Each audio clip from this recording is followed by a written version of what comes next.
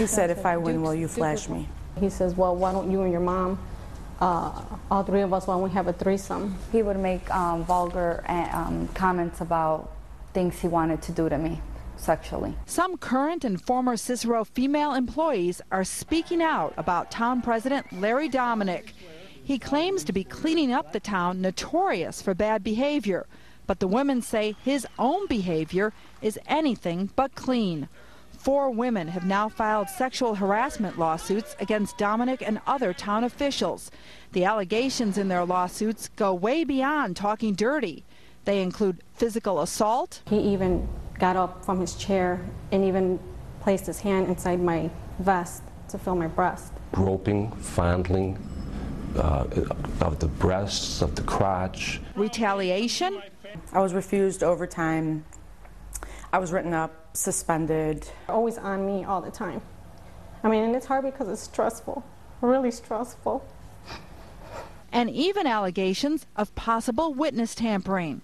Sharon Starzyk runs Cicero's animal shelter. She says Dominick physically attacked her and bombarded her with dirty text messages. She says she kept quiet about it because she feared losing her job. She decided to come forward when she says Dominick told her to lie about it in a deposition where she was called as a witness. He says, deny, deny, deny. I said, I can't, there's too many witnesses. And he told me it was my word against theirs. These are among the most disgusting and personally offensive allegations I've ever seen against a public official. Dominick has ignored my repeated requests for interviews, but did defend himself in a videotaped deposition. Have you ever referred to any woman's breasts in the workplace as titties? No. During the lengthy deposition, Dominick held firm, insisting he did nothing wrong to any of his female employees. Have you ever referred to women as sluts? No. And insisted he does not tolerate sexual harassment in Cicero. Does the town of Cicero have a zero tolerance policy on sexual harassment? Yes. And what does that mean? We don't, there's zero tolerance. You can't talk like that, you can't touch them.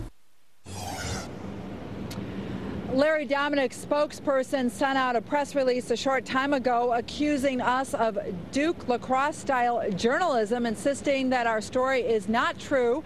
But others are coming up to me, including women who work for this town, thanking me for the story. There was a town board meeting here in Cicero earlier this morning, but Larry Dominick was not at the meeting to run it. We're told he had a previous engagement. His spokesperson now says that Dominick will not talk about this because he doesn't comment on pending litigation. These are all political shenanigans, people that have a political axe to grind, and that's why these charges are presented. We look forward to our day in court, and we take these charges very seriously, and we will be vindicated. He thinks he's above the law now all of a sudden, and he could do anything.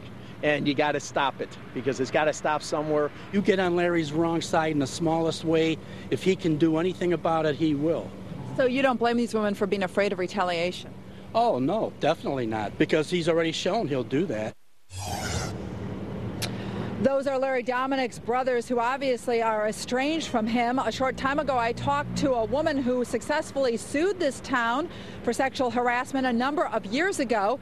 She told me that she thinks it's worse now than before, and she says that she continues to be retaliated on the job. And as for those accusations that these women are coming forward for political reasons, one of them, Sharon Starzyk, actually campaigned for Dominick when he ran for re-election in February.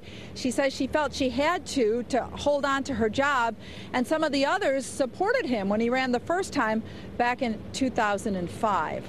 Live from Cicero Town Hall, Ann Kavanaugh, Fox Chicago News. And were people at the board meeting surprised that Larry Dominick didn't show up, or was there word about his previous engagement? Well, we'll take it at the face value, Nancy. I was told on Friday that he would not be at this meeting. So, you know, apparently he's down in Springfield doing some other work. So it was not a surprise to me that he wasn't here. All right, Ann Kavanaugh and Cicero, thank you.